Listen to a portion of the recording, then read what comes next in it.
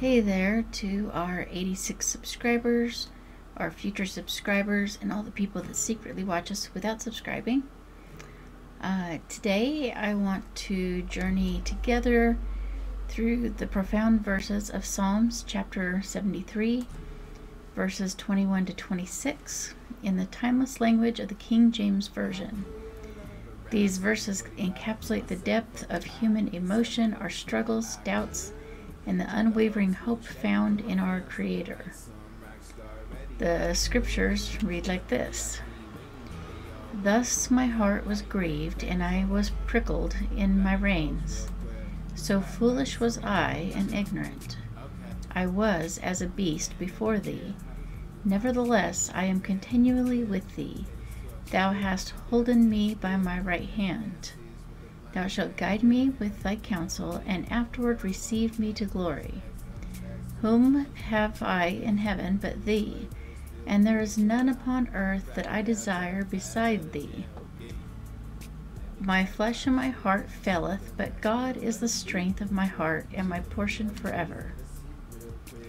Now, in these verses, we witness the psalmist's candid expression of distress and perplexity. Have you ever found yourself in a similar place, overwhelmed by the challenges of life, feeling lost and foolish, like a wandering beast without direction?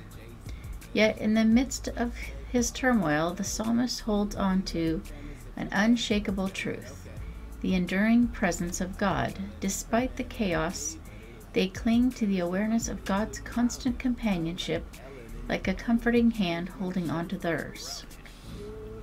Verse 24 radiates with the assurance of divine guidance.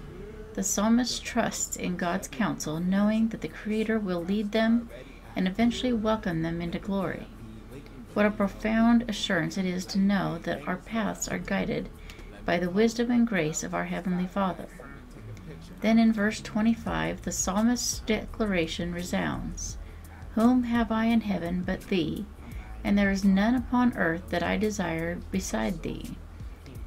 This resolute affirmation emphasizes that nothing in the world can compare to the boundless love and presence of God.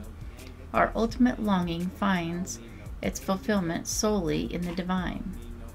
And finally, verse 26 encapsulates an everlasting truth: "My flesh and my heart faileth, but God is the strength of my heart and my portion forever."